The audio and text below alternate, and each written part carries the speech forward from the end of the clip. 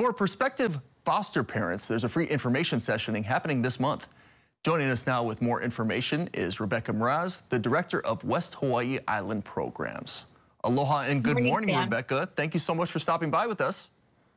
Thank you. Happy to be here. Can you tell us more about this event?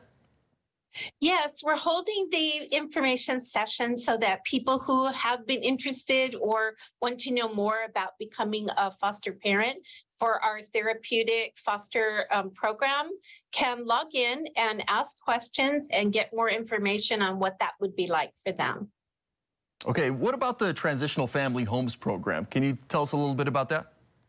Yes, that's the official name of our program, and how it differs from regular foster care is that the youths do have families to go back to.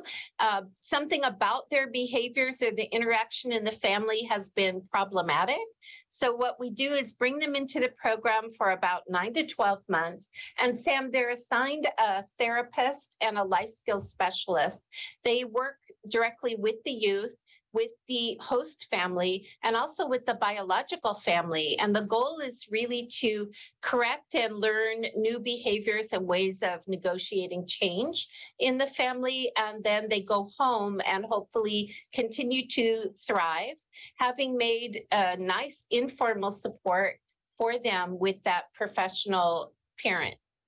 Wow, that's incredible. Sounds like such a dynamic way to go about this to really help out these families. Incredible. How can our viewers register if they're interested? There is an Eventbrite. I believe that the link is to be found on perhaps your website, but definitely the website for Child and Family Service. We are the oldest nonprofit in the state of Hawaii, so we've been doing this for a while, but we're trying to get the word out to recruit more prospective foster parent families. If we have more families, we can obviously help more children, and the need is definitely out there, Sam. Yeah, the need is definitely out there. So it's on us as a community to try and take in some of these keiki and, like you said, different opportunities for those people who do so to learn and grow and to help out the kids that need to be helped out. Rebecca, thank you so much for joining us and sharing this information this morning. Hopefully it can help out our viewers. Thank you for inviting me. Aloha.